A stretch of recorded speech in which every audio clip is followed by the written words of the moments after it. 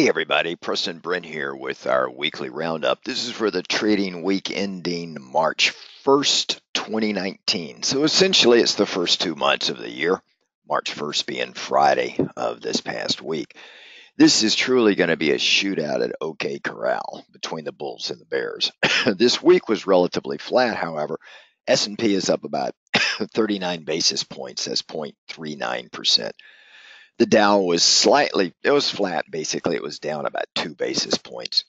NASDAQ was up about 9 basis points. The RUT was down about 1 basis point. So relatively flat market. Same thing for volatility. It was up just 1 basis point. It finished the week at 13.55. Last week's close was 13.51. So this past week, we've been trying to get up above the 2800. We managed to close above it for the week. Excuse me, got a bit of a cough here. We managed to close above the 2800 level, but volatility's been, staying around the 13.5% level. From a sector performance this week, technology was up about 94 basis points. Materials was the worst performer, coming down 1.73%. And then just looking at valuations, the current PE ratio is about 16.2, and that compares with same time last year of about 18.5. So we've had a reduction in valuations year over year, about a little over 10%, slightly under 11%. So the markets, these first 2 months, January and February, I mean, these are just outstanding months. I mean, they blew higher. The first 2 months of this year, it's the best performance we've had in January and February since 1999.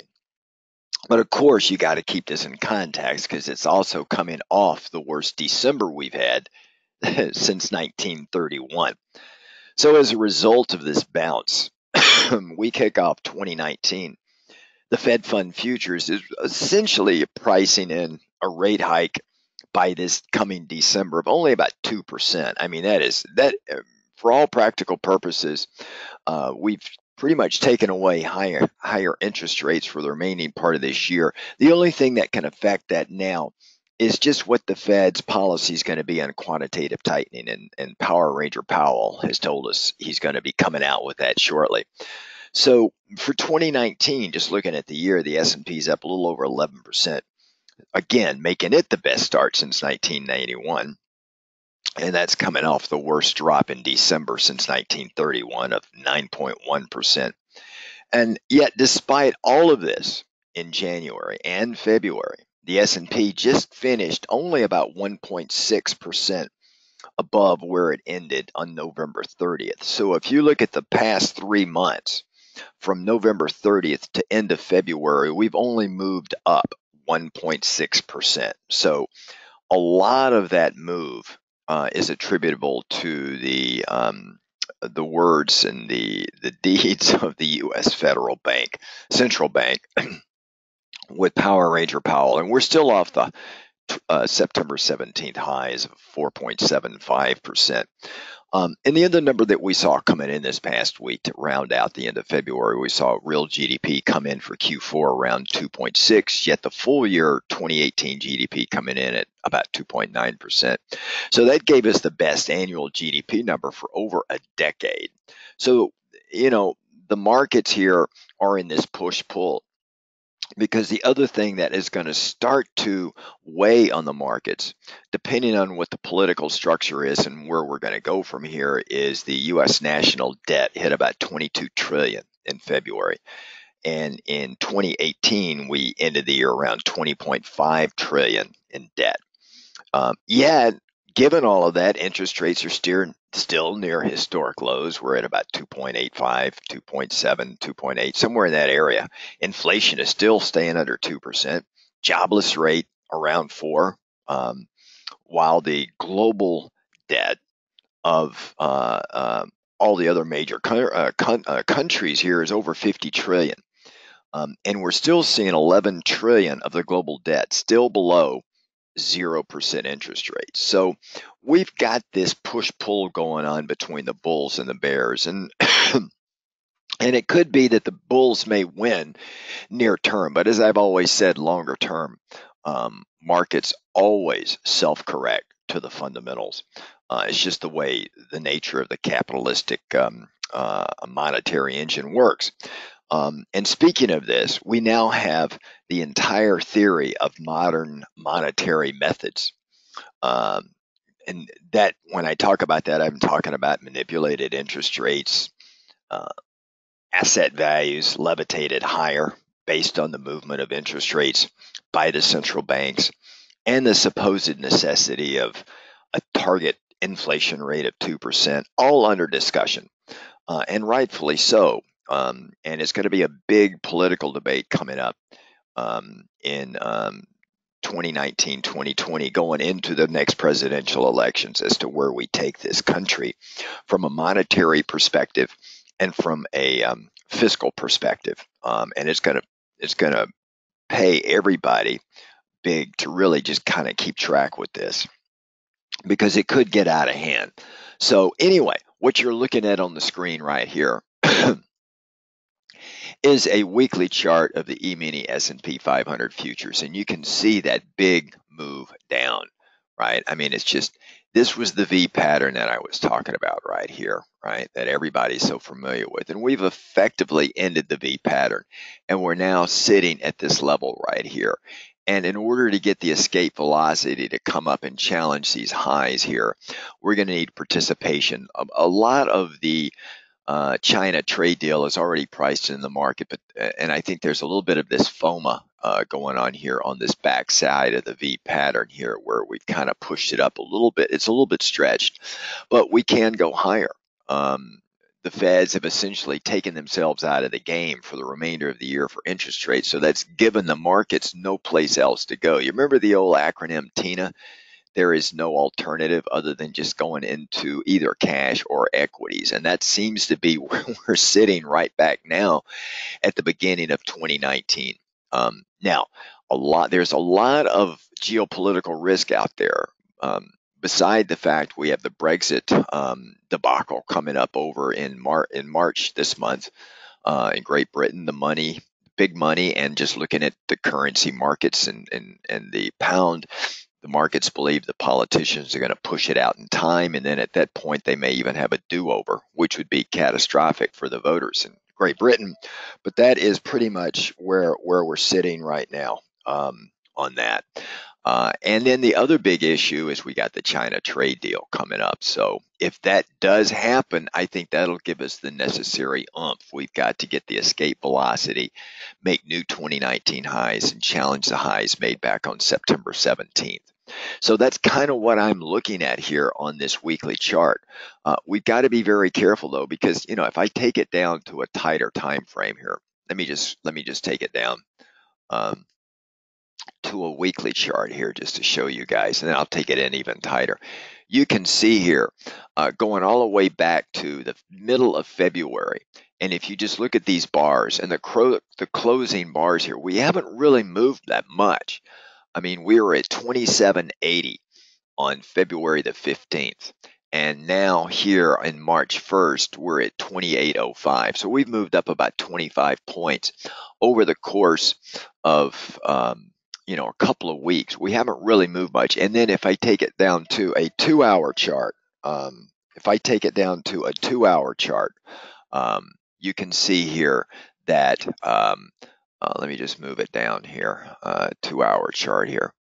You can see on this 2-hour chart, we've challenging right here, the value over or volume over price. You can see where most of it is sitting right around 27.90, but we've made several runs at the 2800 to 2820 area, and we failed every time.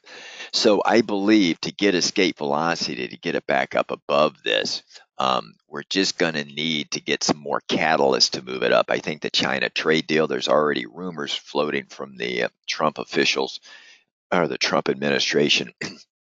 They're looking to set up a meeting with Xi sometime in mid-March at Mar-a-Lago. If he does set up that meeting, that means they're going to sign something. But we got to be really careful. But if that is a go and it looks like tariffs are coming off the table, that'll give us the escape velocity to really move much higher. Okay, so that's kind of what I'm looking at for the E-minis. And then, of course, if we look at the Dow, which from a chart perspective, it looks the best. Let me just go back to a daily chart here. Now, we're looking at the EMAs, and you can see where the 50 is going to cross the 200 next week. And it's providing a support right around the 2700 area. That is also where most of the volume has taken place, going back over 90 days, right around the 2780 or 2700, 2710 area. If we look at the Dow, the Dow looks even stronger from a chart perspective. If we look at the Dow, you can see here in the Dow, we're much closer to the all-time highs in the Dow than we are with the other indexes. And we've also had a cross in the 50 and the 200 back last week. Now, it's starting to show a little bit of tiredness here, and a little bit of a pullback can be expected across most of these indexes. But that's kind of what I'm seeing. Everything is still bullish right now. So that's a little bit about what we're looking at in these. And then, of course, if we look at NASDAQ, NASDAQ is showing the same thing. We should get across in the 50 over the 200 next week. It's challenging its 2019 highs. You can see here the all-time highs. We still have a ways to go there, so it's not as strong as the Dow. And then finally, if we look at the Russell, I'll take a look at the Russell futures. You can see here with the Russell futures, again, we're challenging our annual highs for this year, but we're well off of, well, I guess not. I guess we're pretty, let me just back it out for a week here. Take a look at this here. You can see the all-time highs in the Russell. I didn't have it on my chart, but I'll put it in a little bit later. But the all-time highs for the Russell were made back in early September, and the Russell led the market down right around the 1746 area. So we still have about another 143 points or so to go to take out these prior highs. Okay, so that's what I'm looking at for the markets here. Now, if I shift and look at these charts kind of from a different perspective, let me just show you here on the Bollinger Bands here. Let's get it right here like this. So if we look at a 3 standard Dev Bollinger Band around the E-minis on a daily chart, you can see here when we had this natural compression right here as markets moved higher like this, finally we exploded to the downside in October, and then volatility just came back into the forefront. And then off of the intraday lows on December 26th, we've exploded higher. Volatility's coming in. You can see the fib nodes here. A normal, to me, pullback point here is right around the 2700. So at 23 fib level, 23.6 fib level will take us down to 26.96, so call it 2700. That would be a normal pullback. We've got an Elliott wave 3 moving up here that would suggest, the way the Elliott wave theory is running, that we have a 3-leg, then we pull back to a 4-leg, and then we make a 5-leg, right? And that just gives you the wave count. So we've got 1, 2, 3, 4, 5. So I think a lot of big money's waiting for that 4-leg to get on board to take that final catalyst higher. Now, the 3-leg does not have to pull back at this level. It could move up a little bit higher and just get a little bit more supersonic before it has that 4-leg pullback, and then we make that final run higher. There's still a lot of cash on the sidelines. There's still people that don't believe in this rally. In fact, a lot of people got out of the markets as we were coming down right here in the Q4, primarily December, when we really crashed down. So I'm looking at this, and then I'll show you one other view. And by the way, if I blow this up a little bit and we just take it in, you can see a common point here. I'm using 3 standard deviations on my Bollinger Band. So we've been riding this one standard deviation has kind of been the upward track, the blue line. The purple is 2 standard Dev. The red is 3 standard Dev off the center line here. So to me, the center line, and we haven't been on the center line since January 7th. So we're going to come back, touch that. And then the center line gives us right around 2750, okay, as a common, very simple, easy resting period. And I think part of the catalyst of going higher is we're going to need that resting period. Um, and a little bit of a pullback to entice more bulls back into the market. Now, if I show you the other chart, which we use this also in our user group, is the Ichimoku. And if you look at the Ichimoku here, you're going to see a number of different lines on here, but just pay attention to a couple of really simple ones here. In our option masters, we spend a lot of time, dissecting what every individual line means and how to interpret it and how to trade the Ichimoku. But if you look at the red line and the blue line, when the red line crosses the blue line, it's a buy signal going up and a sell signal going down. So you could see the Ichimoku would have gotten us out of the markets in early October for this big run lower, right? And even though we had these moves higher over the blue line, it would have gotten us back out again. It would have attempted to treat this as a buy the dip mode. It would have gotten us out. And then when we had the red cloud here, we wouldn't have taken the trade unless we moved over it, and we didn't. So we would have stayed out of the trade, and we would not have gotten back in to right around January 14th. You would have missed a big part of this bounce right here on a daily chart. If that's what you were trading, we could have gotten in sooner, trading it earlier, but we would still be bullish using the Ichimoku and this real simple trading method. There's others that we combine with this to give us more shorter term assurity of what we're doing. But you can see here now, you can see the width of the zone here. So this just tells me that, it's very bullish, and it gives us a solid support point right around the 2560, 2570 area on a daily chart. And it may sound like a lot, but it's not, given the movement that we've had on this V bottom down and V bottom back up. Now, the near term support for us is sitting right around 2710 here, which is exactly the support point I see on the Bollinger Bands of 2696, and then on the value over price or volume over price of 2710 on the other one, where I'm using volume over price is helping determine key levels. So just north of the 2700 is a solid support area, no matter what chart you're looking at. But we use multiple charts to give us clues as to directional bias and what could be the next move and where is the support and resistance zones. So these are just some of the things that we use that I think are very good. Now, if I come back over, and let's come back to our original chart here again, I just wanted to show you a couple of things here.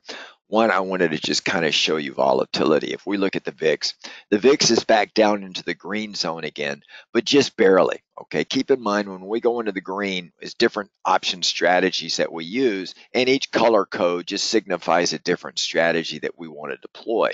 Okay. And generally, when we move out of the green into the yellow, and then we move into the red, clearly up into the red here, the deeper red, we stay north. It usually takes us 3 months to 4 months to come back into the green again. And the green being the dividing line around 15 on the VIX, okay, below the 15 level. And this is normal, guys. Now, the other thing that we use in trading VXXB and just looking at some of the fear out in the market is near term and back term fear. Near term is the front month volatility skew. And on my chart here, generally the way I've got this constructed on my chart, when we're in the red, we're in a backwardation market. When we're in the green, it's a normal market, and we're in contango, meaning the back month is higher than the front month. In this case, this is the front month vol skew, and if we look at the back month vol skew, you'll see we're well in the green. So the fear is pretty much coming out of the market. We're in a normal contango environment. So the skew is normalized right now. It does not, we're in a buy the dip mode. Okay. I mean, that's clearly the mode that we're playing right now. Now, the other one that I wanted to show you is bonds. Bonds have really come down a pretty good little bit. We broke this zone here, and you can see this big pivot in this green bar. We broke it, and we came down here. Now we're testing the 200 EMA. We've got a support point down here around 142, and then the next big value area is 139. Okay, if I were to put it on a weekly chart, you can see on a weekly chart we are sitting right at the major value area of about 144, right? You can see this yellow line, that's where all the volume took place, going back 90 weeks. Okay, so that is a lot of volume sitting here.